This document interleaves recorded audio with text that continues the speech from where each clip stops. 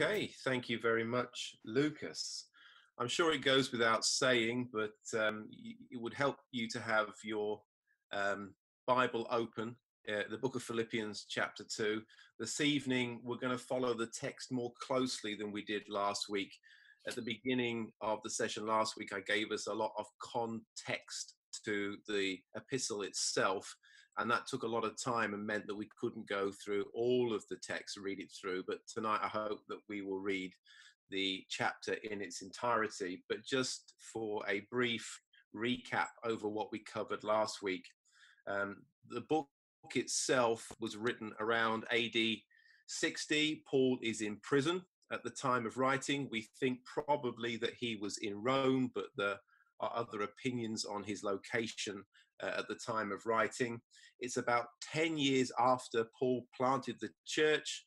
The way in which God guided Paul to be in Philippians was very supernatural. It was clear that God wanted him there at a specific time, and God did miraculous things while he was in Philippi as a place, as he did in most of the places where Paul was, of course. But the significant thing to note from the context of how the church started is that Paul was delivered from prison initially when he was in Philippi, and now he has not been delivered from prison, not at this point anyway. And so Paul wanted to help the church to understand how God works, how God moves, what it means to serve a sovereign God who is loving, consistently loving, whether we're in prison or out of prison. The fact that sometimes God gives us a mighty deliverance from a circumstance, and other times he allows us to go through a difficult season and through the challenge of a difficult circumstance. God is consistent. He's always in control. He's always loving, and he always has a plan. And so Paul, through his own example, through his experience, he was illustrating through his life and his teaching to the church in Philippi how you should live consistently, joyfully, positively, whatever you're going through, whether you be in isolation in prison or whether you be out on the streets preaching and teaching freely without hindrance. You should always just be loving God, keeping Jesus at the center of your life, and making sure that you make every moment count, and trusting God that he will work out his plan for your good and for his glory. So in chapter 2, there is a slight change of direction. Now, Paul has, as I said, he's made mention of the fact that he's in prison, and he's also referenced just at the end of chapter 1 that the church in Philippi, the Christians in Philippi, they are currently going through a persecution because of their faith. So they're kind of being attacked from without. There are things coming from outside of the church and are coming against them. And now Paul knew that when attacks came from outside of the church to attack the church, sometimes people would scatter, sometimes people would maybe walk away from their faith. But what would happen is that God would use that to kind of prune and refine and bring some strength and solidarity and some commitment to the community, which actually would have the effect of building them together, cementing their relationships, kind of making them more resolute in their walk with God. The bigger problem for the church was actually the attacks from inside the church, the things which could potentially compromise holiness, spiritual integrity, or that they could bring division. So when attacks would come from the outside, maybe it was the Romans causing trouble, maybe it was some representatives of a cult or a temple that got offended by Paul preaching that Jesus was the only way. When those things came against the church, it would shake them, of course, but actually the net result would be a positive one for the church. It would make them ultimately stronger. What was difficult for the church to endure was when things started to go wrong from the inside. Jesus mentions this in his teaching when people said and accused him of actually working on behalf of Beelzebub or Satan. He said, how can I be working for Satan while I'm driving out demons? Because the house divided, it can't stand. It kind of defies logic. Why would I be casting out demons and that actually be a work of the enemy? I'm actually working against myself. So Jesus understood, and he had taught that houses that were actually working against one another from the inside would ultimately be the beginning of its end.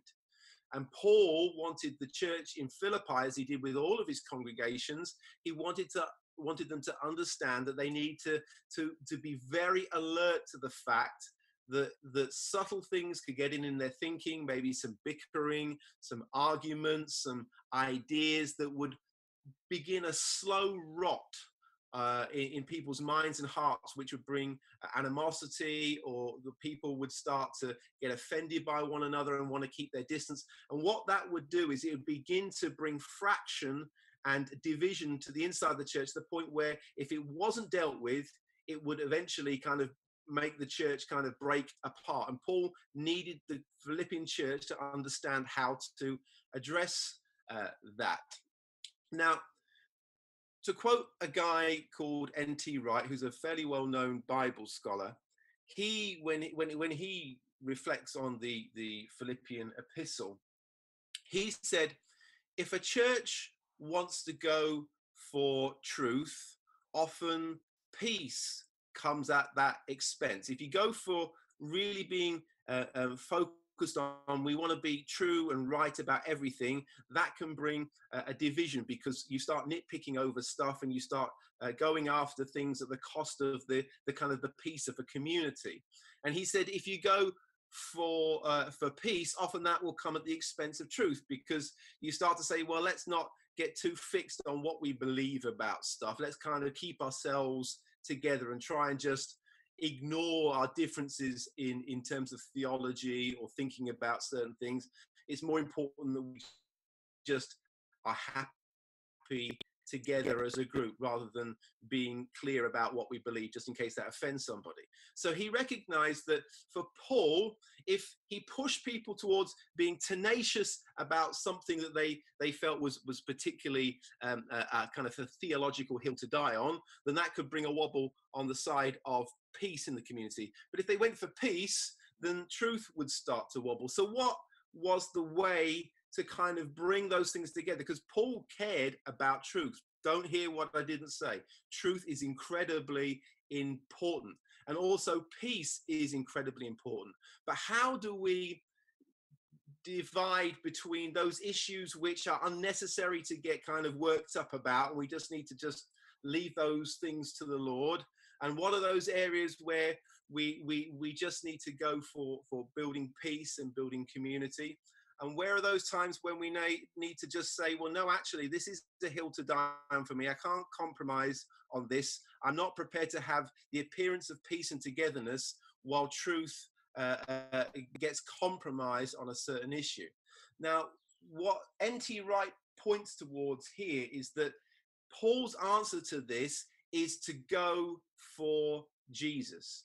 If you pursue Christ, if you pursue knowing him personally and living like him in his humility, what you will get is a good balance of the both. Because if you're pursuing Jesus and you're so caught up with Jesus as a community of people, you're automatically focusing on the essential stuff. And also, if you're focusing on Jesus, you're pursuing him, wanting to know him, know everything about him, be in deep bond and fellowship, and actually live like him, you will end up serving one another with a level of sacrifice that will actually build peace and community. So Paul's way of reconciling peace and truth was to focus on the person and the work of Christ and say to the church, if you live like Jesus and if you pursue knowing him, actually you will hit all the main targets of stuff that you need to believe as essential truth, and you will also, as a byproduct, serve one another in such a way that you will build community and unity amongst you as a fellowship. So by explaining Christ and by explaining what he did by coming down from heaven to earth, and what that actually meant in terms of how we could emulate that, Paul was offering the church the best way to be able to guard against division and disunity that could potentially come in and do more damage than any persecution from outside of the church. So I'm going to read now verses 1 to 4, and then we're going to stop at the end of those verses, and then we will go on section by section. So I'm reading from the NIV. As at Bible college, they used to say that meant the nearly infallible version, but I'm sure some of you might have a difference of opinion on that. But just if there's a few old King Jamers who are reading along, just do your best to follow me. So verse 1 of chapter 2 says, therefore, if you have any encouragement from being united with Christ, this is unity topic there. If you have any comfort from his love, if you any common sharing of the Spirit, any tenderness and compassion, then make my joy complete, being like-minded, having the same love, and being one in spirit and of one mind. Do nothing out of selfish ambition or vain conceit. Rather, in humility, value others above yourselves, not looking to your own interests, but each of you to the interests of the others. So Paul has 4 things here he's using to kind of lead the Philippians down a path. He's building them up to something. He says that if you're encouraged to be united with Christ, if you're feeling comforted by the love of Christ, if you're appreciative that through Jesus Christ you get to share in the Holy Spirit, if you're transformed by Christ and you now have tenderness and compassion, the Message translation puts it, if you have a heart now and you really care, if you received all of these things from Jesus, then the implication here is then this is how you should live for one another. If he has encouraged you, you should encourage one another. If he has comforted you, you should comfort one another. If you get to share in the Holy Spirit, recognize then you get to use that Holy Spirit to build up one another. If you now have compassion and tenderness that Christ has worked in you by his Holy Spirit, then that tenderness and compassion must outwork itself towards others. You must be tender and compassionate towards one another. So that raises the question, if we are to live in a way that actually builds others up, and we're there to serve one another and not look to our own interests, but to the interests of one another, what is the balance between taking care of ourselves while we serve and build other people up? Because in church, I have seen both extremes of teaching on this. I've seen people teach to almost love one another to such a degree that they never pay any interest in their own personal needs. They kind of give all their money away. They never keep a savings account. They're always serving one another, but never taking time to kind of build up their own strength through rest and recuperation. And they're giving and they're giving and they're giving. They're almost living boundaryless lives. And it all seems very noble, and it all seems very Christian and lovely. But after a while, you can see people start to burn out because they never seem to take care of themselves. But on the other hand, there are people who take so much care of themselves that it seems to be that they only give other people the kind of the little bit of margin that they have left after they spend most of their time taking care and looking after themselves. And on the notes, I've kind of addressed this topic with a couple of sentences, which I hope will summarize and kind of and sum this up in a way that's helpful to you. First of all, I said there's a difference between self-care and love of self. There's a difference between self-care and love of self. Now, if you're taking care of yourself, that means, you're making sure that you're not spending more money than you have coming in, that you're making sure that you get enough sleep at night, that you're eating a good diet, you're looking after your family, you're giving yourself time to rest and recuperate, and you're doing that without guilt. I don't believe that the way that we need to love each other comes at such a cost to ourselves that we burn out before our time, because we've been giving out so much that we felt guilty about having a good night's sleep, that we've spent maybe 20 nights in a row, praying through the night and interceding through the night. And all that's happening is we've got a lot of prayer that's built up, but we have very little energy left and we're kind of burnt out. I believe it's okay to take care of yourself, but there's a difference between self-care and the love of self. And it has to do with a point of emphasis, because taking care of yourself is necessary in order for you to love and take care of others. If you don't take care of yourself, then you're going to have nothing in the tank to take care of others. The next section, a sentence I put here, is that there's a difference between pursuing your goals and vain ambition. Paul says that we should do nothing out of vain ambition. And yet we're not going to turn to it now, but it's clear that Paul himself had goals. He talked about the goal for which Christ has called me heavenward. We can read in the book of Acts, he had goals, or he had plans and visions of where he wanted to be in ministry, places he wanted to go, communities he wanted to reach. He wanted to go to places that hadn't been reached with the gospel, and he wanted to blaze a trail there.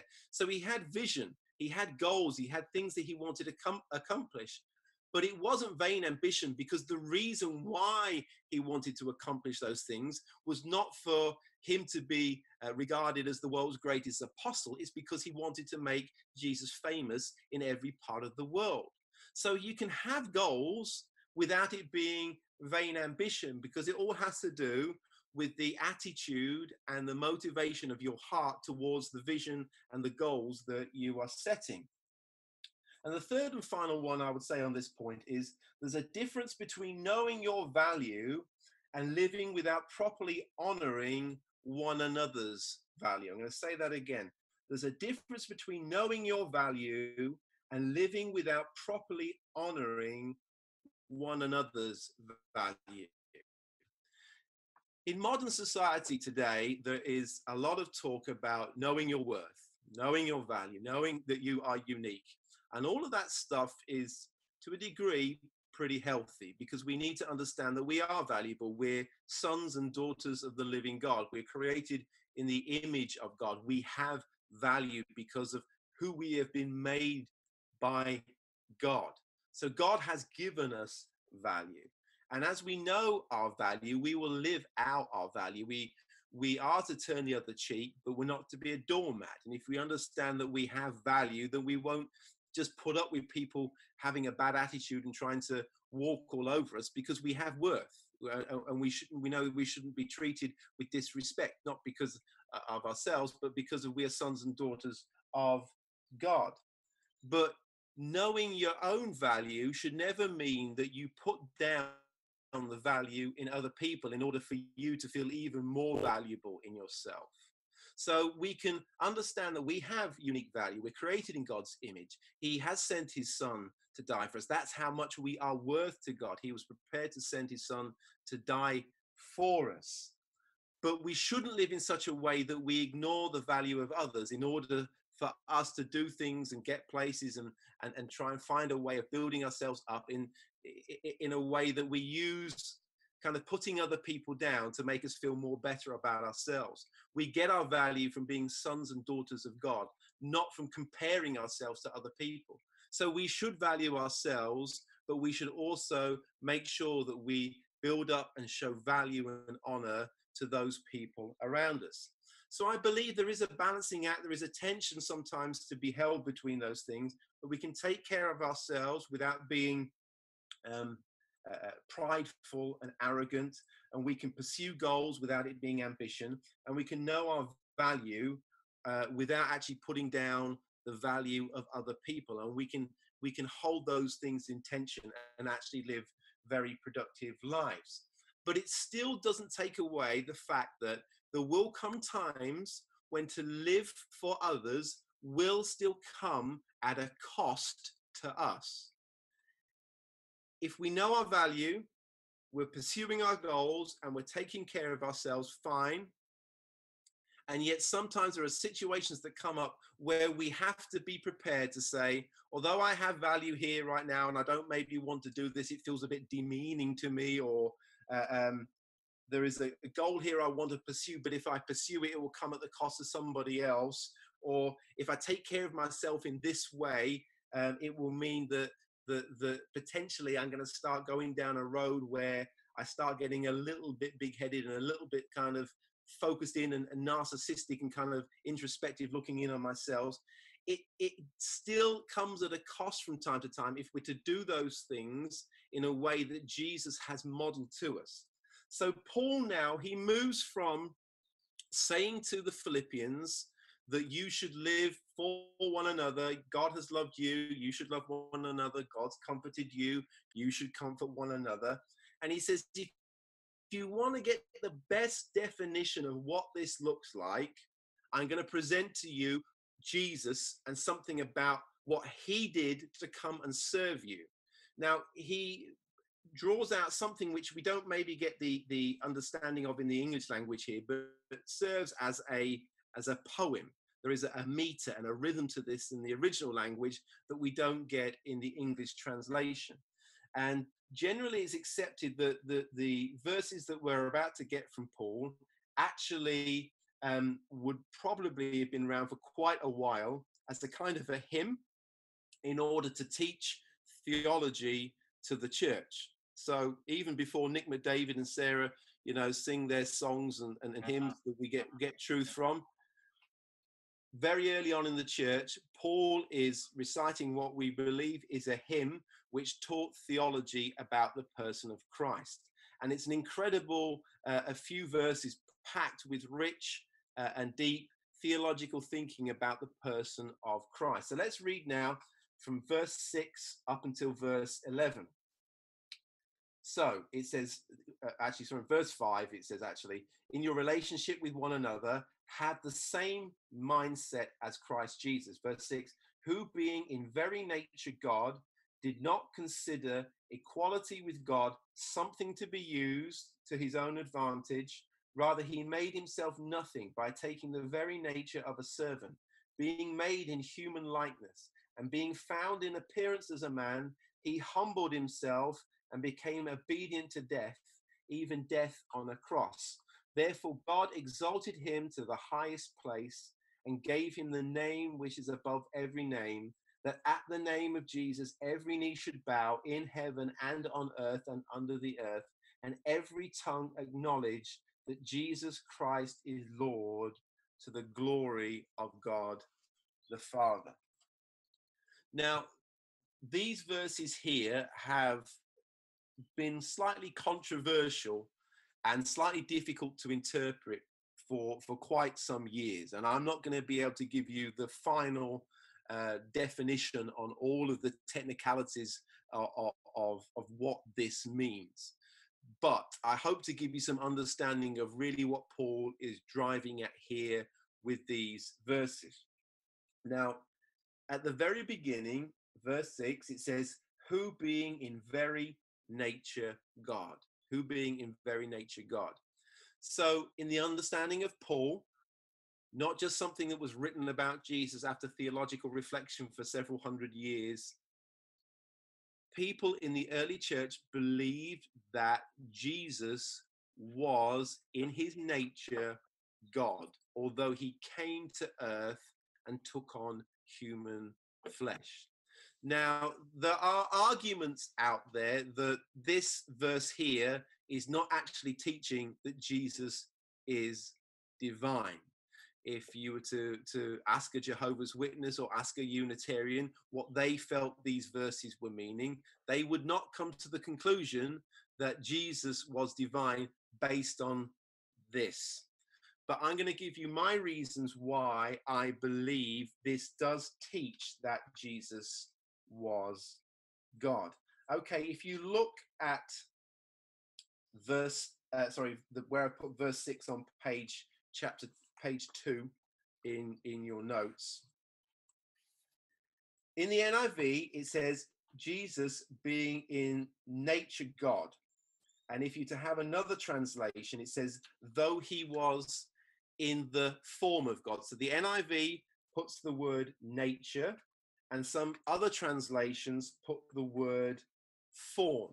Now, the reason that the word form was used before the NIV translated it as such is because the original Greek word there, a word called morphe, it meant form, But the problem is there is no direct equivalent to that original Greek word in modern English. So translators are struggling to find a way of making sure that the English exactly represents that ancient Greek word. And so the word form can, to some, bring up ideas of an aesthetic, of an appearance, of a shape of something, rather than just being the substance of something.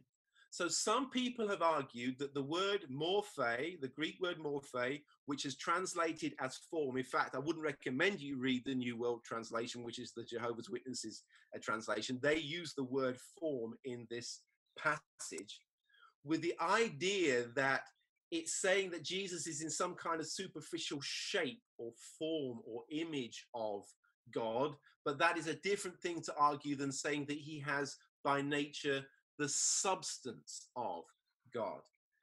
I would disagree with that for a number of reasons. One is that the word itself can, in some contexts, not in biblical context, but if you to do some research in extra biblical literature from the day, contemporary works to the Bible, but not the Bible themselves, there are occasional times when the Greek word morphe can be talking about an aesthetic, a form, a shape, but they are in the minority. By and large, when somebody is using that Greek word morphe, it has to do with not just the appearance, but the substance of something. To give you an illustration from the Olympics, if you had an Olympic figure skater and someone was to say that performance was amazing, he showed his true world-class form, what you're saying is the skills, the abilities,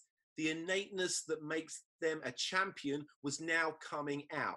You weren't just seeing a championship performance, you were seeing the champion performing in a champion-like way. And so the original word there is trying to explain that Jesus was in his form and substance on the inside, he was God. And so while some people can make a very slim case that this word doesn't necessarily always mean that, most of the time it does mean that. And you will see most commentaries from most theological scholars to say that's what that word means. The other thing there is at the beginning of the sentence, it says being in very nature God. And that's an important word to know as well. So the Greek word there is huparko. And if you were to read Luke chapter 11, you don't have to turn to this. You can get an example here of how that word is used. It says, if you then, verse 13 of Luke chapter 11, though you are evil, know how to give good gifts to your children, how much more will your Father in heaven give the Holy Spirit to those who ask him? And in some translations, even it says, rather than just though you were evil, though you being evil in some translations. The point there is that where that word is used throughout the Bible, the huparko word is used throughout the Bible, it's speaking of not just acting like, but referring to the very deep substance of something that then comes out. So I can occasionally around my kids act like a fool, and I might just do all kinds of kind of goofy things around them, but that is not a true reflection of my inner nature. By nature, I don't want to do kind of goofy things. I'd rather sit down with my kids and work through a Greek lexicon and talk about morphe and huparko. So that would be my kind of thing to do. But for entertainment purposes, sometimes with my kids, I'll sit there and I'll act the goat. And it's a bit of fun, but it's the appearance of something which is betraying actually really what I'm like on the inside. But my true being, as it were, is a far more conservative and constrained person by personality. So what the writer here is driving at is saying that word being, that true essence of what you are on the inside, then at some point has to come out. And Jesus is saying in Luke, though you being evil know how to give good gifts to your kids, though you are kind of malintent on the inside, you can act in a certain way. Your true form is the one that's on the inside. That's where your being is most accurately represented. But that comes out sometimes in a different way. So to sum up there on this particular part, it's quite clear from the use of language and the way that this is recorded, that Paul, using this hymn, is teaching that Jesus was fully divine, that his nature, his being, and his form together were exactly the same as God the Father. He wasn't just in some way reflecting the Father like some sort of shiny mirror to reflect God's glory. He had glory and form and in his innermost being, which is why the NIV have taken the choice there to use the word nature, which is a word which maybe in some ways might seem a stretch to those looking at the Greek, but does sum up the spirit of what is being communicated here. But the application, you can read, in fact, some more points on my notes there as to why else I think it's consistent to believe that Jesus was being described as equal with God because he was God. The application, though, for Paul's ends in this chapter is that knowing that Jesus was God and yet taking on human flesh, that shows a degree of humility and service that we should begin to try and emulate, but we will never be able to exactly copy. We will never be able to stoop as low as God stooped when he came into human flesh. The writer C.S. Lewis says that Jesus taking on flesh was more of a step down than an angel becoming a worm. And what he was saying was there is such a descent in the sense of God's divine being prepared to take on human flesh. If Jesus can do that, if he can descend from his glory in heaven, being in very nature God, being in the substance of God himself, and yet constrain himself, limit himself to work within the confines of humanness, then you, church, have nothing to say is too much for you in terms of your own service to one another. If Jesus can do that for you, whatever you do to copy that will be a pale reflection of that level of service and love. So what Paul is saying from this, although he's teaching theology, or maybe you would say reflecting theology of the church at that time about the being of Christ, he was using it in such a way to say to the church, this is your model and example of how you to serve one another. Some of the people in the church in Philippi would have had a bit of money. Lydia, we know, seems to be a successful businesswoman. But Paul would have said to her, as he would have said to the other people who had some kind of public reputation, maybe a bit of money, larger houses, etc., then you need to model Christ and be prepared to serve one another in sometimes menial ways or difficult ways or things which may make your pride uncomfortable, but that's nothing that Jesus hasn't showed you he's prepared to do himself, in fact, in a bigger way than you will ever be able to copy. He's trying to get the church to see if Jesus can do that for you, being in very nature God, living up in heaven with all of the glory and all of the power and all the prestige and the angels worshiping him, and then come down and serve you, wash people's feet, love on you, be prepared to kind of embrace you, then there is nothing you should be prepared to say no to in terms of your service for one another. Okay, I could say a few more things on that, but for purposes of our time, I will move on. Right, let me now read from verse 12 up until verse 18. It says, therefore, my dear friends, as you have always obeyed, not only in my presence, but now much more in my absence, continue to work out your salvation with fear and trembling. Great verse, but one we won't focus on, sadly. For it is God who works in you to will and to act in order to fulfill his good purpose. Do everything without grumbling or arguing, so that you may become blameless and pure, children of God, without fault in a warped and crooked generation. Then you will shine among them like stars in the sky, as you hold firmly to the word of life, and then I will be able to boast on the day of Christ that I did not run or labor in vain. But even if I'm being poured out like a drink offering on the sacrifice and service coming from your faith, I am glad and rejoice with all of you. So you too should be glad and rejoice with me.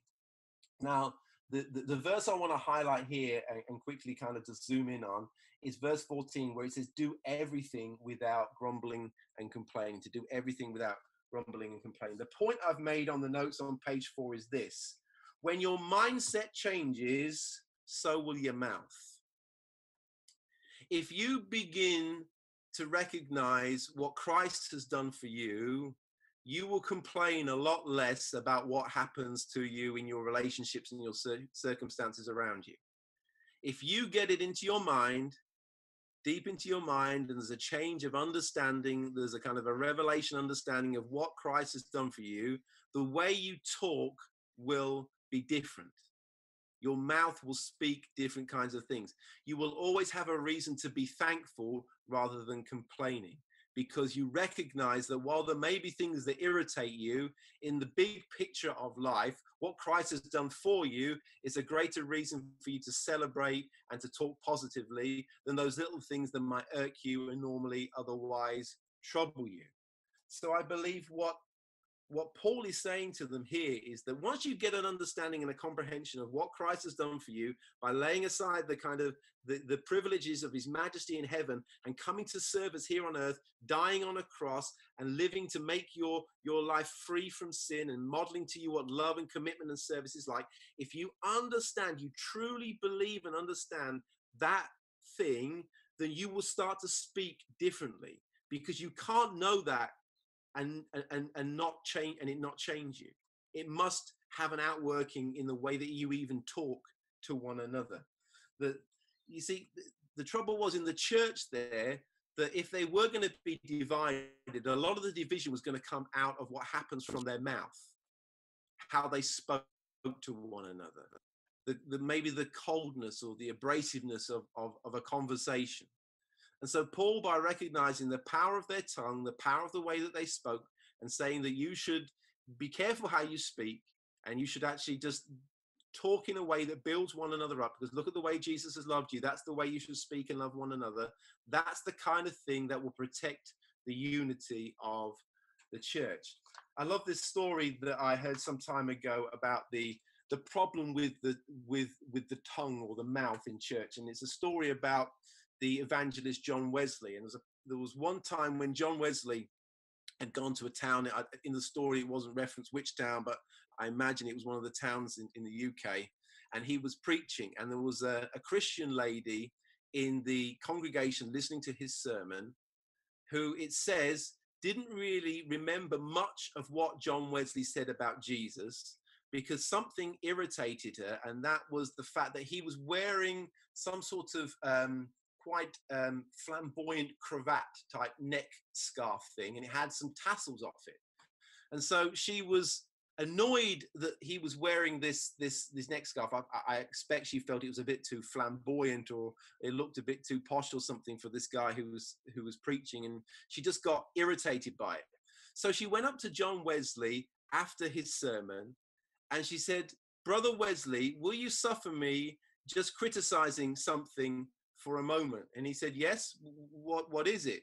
And she said, "I didn't really have a chance to take in much of what you said, because I was so irritated by seeing you wearing this particular neck scarf thing. It's got all these tassels and so forth coming off, and it's unbecoming of a preacher, I believe." So apparently John Wesley asked around for somebody with some scissors.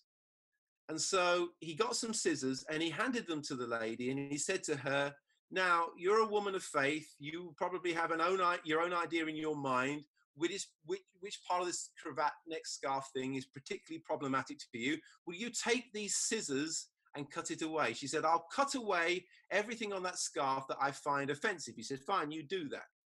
So she takes the scissors and she hacks away at this neck scarf and takes away a lot of the tassels. Now he says to the woman, "Will you suffer a little bit of something while I bring a challenge to you?" And she says, "Well, I guess so. I've just been sharing something with you. He says, well, I can take these scissors now, and if you will stretch out your tongue, he says, I want to cut off something that offends me. And his point was that sometimes the way that we speak and the things that we speak about can be unnecessarily offensive. And sometimes we believe that we're trying to bring truth and we're trying to bring correction, and we feel that we're doing it in an honorable spirit, that we're just trying to help somebody out by confronting them with something that they might not like, but we hope it, serves a higher purpose for their living. But actually what we're doing is, while we feel that our motivation is noble, that when it's unnecessary and it's not kind, it's not building somebody up, it's not in keeping with the moment, then all we do is we tear down with our tongue rather than building up. And Paul wanted the church in Philippi to build one another up with the way they spoke and not tear one another down. My final point is this. From verse 19, I'll read through probably not up to the end of the chapter just for time's sake, but just to the end of, let's say, we'll read up to when I feel ready to stop. Okay, verse 19. I hope in the Lord Jesus to send Timothy to you soon, that I also may be cheered when I receive news about you. I have no one else like him who will show genuine concern for your welfare. For everyone looks out for their own interests, but not those of Jesus Christ. But you know that Timothy has proved himself, because as a son with his father, he has served with me in the work of the gospel. I hope, therefore, to send him as soon as I see how things go with me. And I am confident in the Lord that I myself will come soon. But I think it is necessary to send back to you Epaphroditus, my brother and a co-worker and fellow soldier, who is also your messenger, whom you sent to take care of my needs. He brought an offering to Paul from the church. For he longs for all of you and is distressed because you heard he was ill. Indeed, he was ill and almost died. But God had mercy on him, and not only on him, but also on me, to spare me sorrow upon sorrow. I'll finish there. My final point is this, that the heroes for Paul were not the people with great public reputations. They were people with reputations in the church for serving one another diligently. And I believe what the final part of this chapter teaches us is that we need to be selective about who we consider are our heroes and those who model the life of faith that we want to emulate. It's very easy in a world where we have access to so many preachers and teachers that we build our heroes around those who are on stages with platforms in front of tens of thousands of people and assume that that is the best representation of a hero of the faith. But when we do that, we overlook those who are diligently serving in the local church, taking care of one another's needs, who are equal, if not more heroic, in the way that they love Jesus and they serve one another. Paul was emphasizing Timothy and Epaphroditus. Now, you may say, well, in a modern day scenario, Timothy would have timothyinternationalministries.com and he'd be out there taking large offerings and speaking to tens of thousands of people. We just don't know. But particularly Epaphroditus, he was an elder within the church in Philippi, and he'd come and he'd brought an offering here to Paul and showed service to him. Even when he was ill in the travel and he almost died as a consequence of it, Paul was saying this level of service, this diligence, this commitment to the cause, I'm going to draw attention to these guys because naturally they would be overlooked. But really, I want you to see these guys as heroes. And I think if anything that this whole COVID thing has taught us is how much we overlook the heroic status of people who are just driving buses, who are working in ICU wards, who are doctors and nurses, who are doing stuff for our country that film stars, pop stars, and any other so-called star just cannot equal in their level of value to us as a nation at this time. And so Paul, recognizing that sometimes heroes get overlooked and they don't get recognized because they're blending into the background, getting their head down, working hard, doing what they feel that they need to love one another, to serve one another. Paul was saying, I'm going to bring these guys into the spotlight, into the focus for a moment. I want you to see these guys as being incredibly valuable. These guys are modeling to you the type of life that you need to live as a Christian.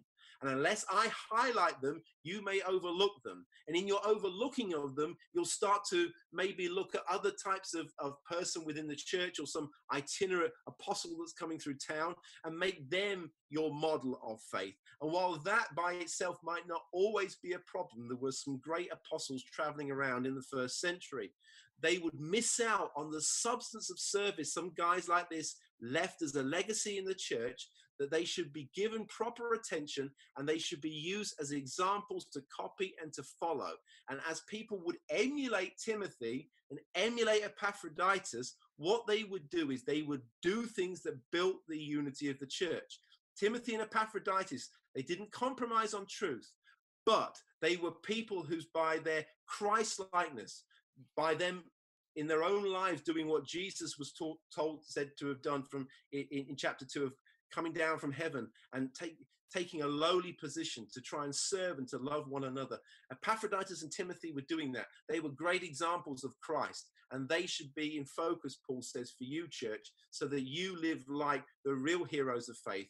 Don't overlook those who are just getting about their business and serving the local church. You should make sure they are given plenty of attention, because not for their own glory, but for the glory they show of how they serve Jesus. That is a great way of life to follow. So we'll end it there on chapter 2, and we'll take some questions.